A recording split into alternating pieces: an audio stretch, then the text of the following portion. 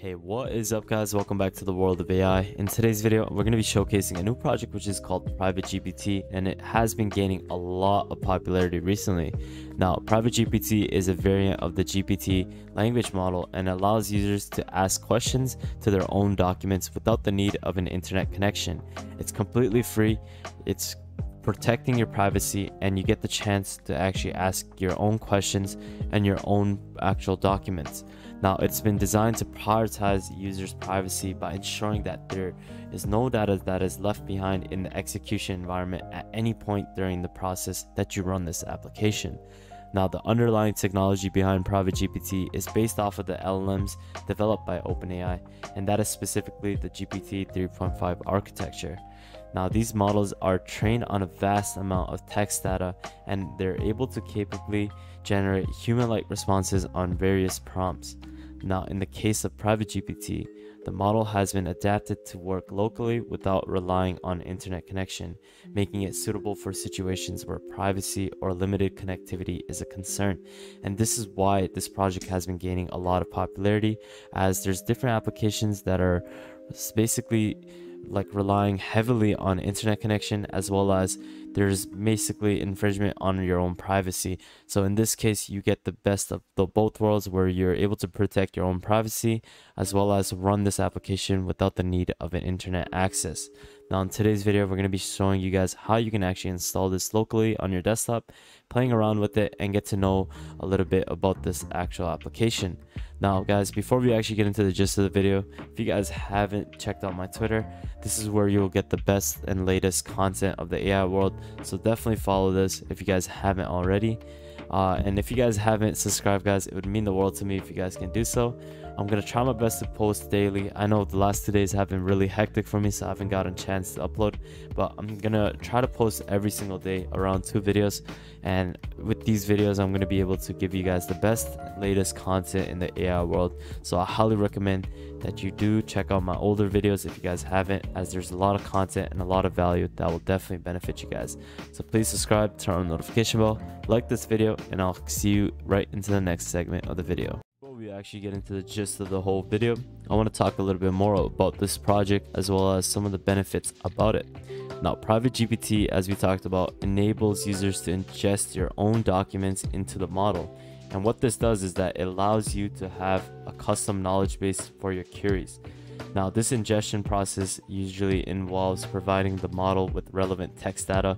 That could be through your own PDFs, text documents, notes, and other different documents that are actually specified in this repo. And I'll leave the links down in the description below so that you can basically get a better understanding of the requirements as well as some of the text data that you can provide it.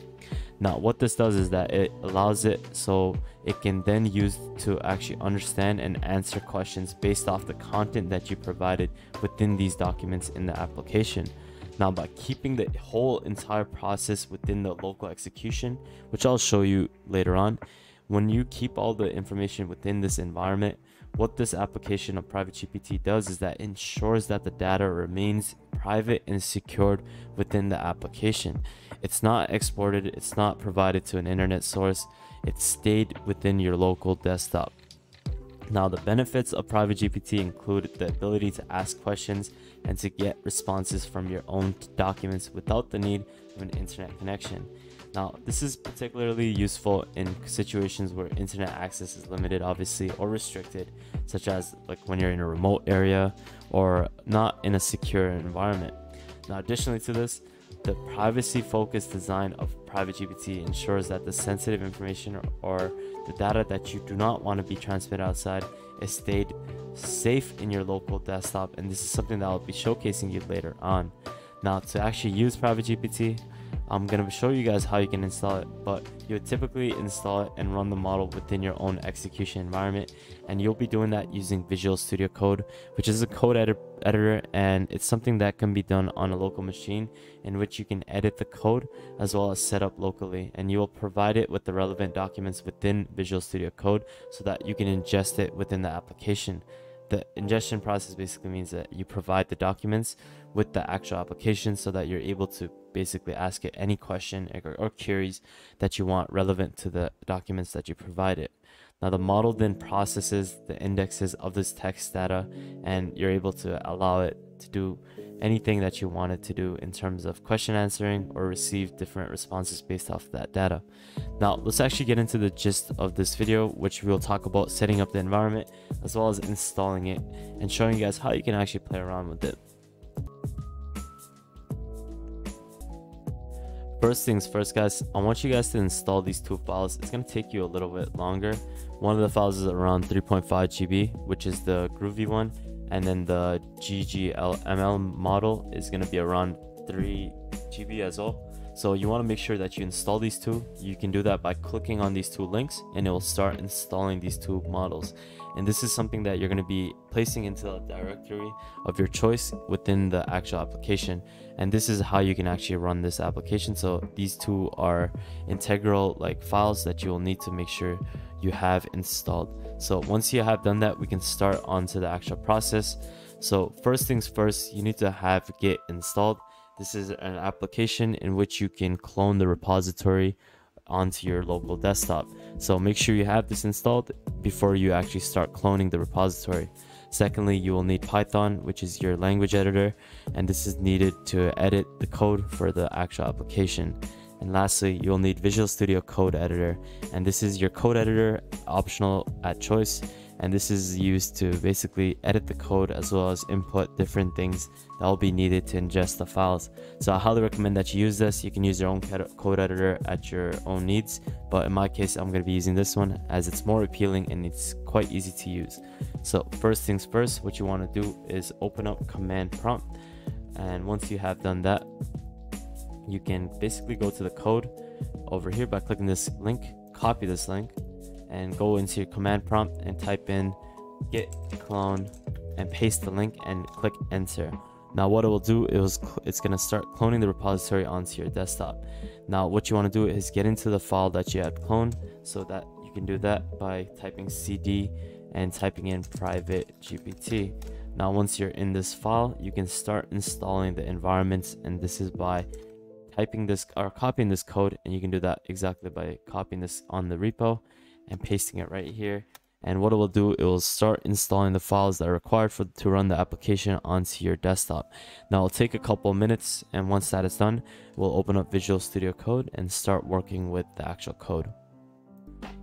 Alright guys, once that is finished, you can basically minimize this link of the command prompt and go into Visual Studio Code. Now once you have opened that up, click on open folder, input the PrivateGPT file.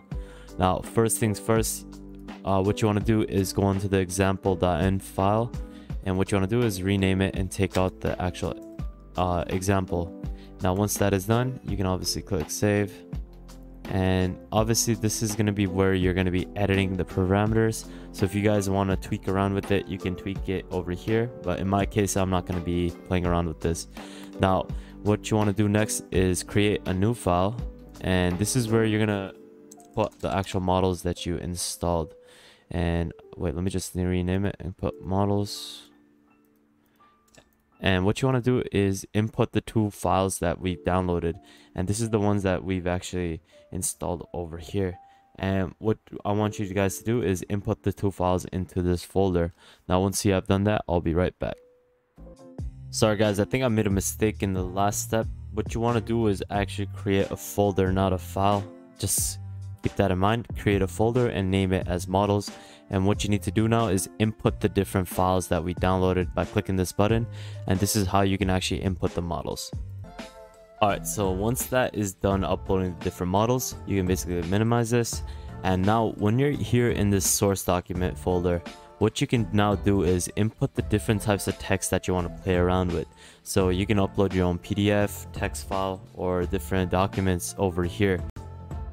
So guys, once you have finished ingesting your files, you just have to click play, and once that is done, you go into the PrivateGPT py.5 folder, and what you can do is you can start and play around with it by clicking play over here. Once that is done, it will start loading it into the terminal, and that's easy as that, guys. That's how you can install PrivateGPT locally on your desktop. And you'll get, once it's finished installing, it will take a couple of minutes. It'll take approximately 5 to 10 minutes depending on your own computer, but it took me around 10 minutes to install. And then you can start playing around with it by asking questions, and what it will do, it will start working with the source documents that you ingested into the application. And you can basically start asking questions or start working with prompts that will be related with your documents on your local file, and no documents or information will be released to anything else, as all information will be stored privately on your local desktop.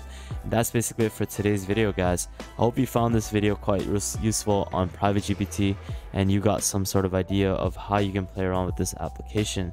So thank you so much for watching, guys. It really means a lot to me. I would highly appreciate it if you guys can go subscribe, like this video, and comment anything you want to see in the future. It'd mean the world to me, guys. And with that thought, I'll see you guys next time. Have an amazing day, have a bright smile, and I'll catch you soon. Peace out, fellas.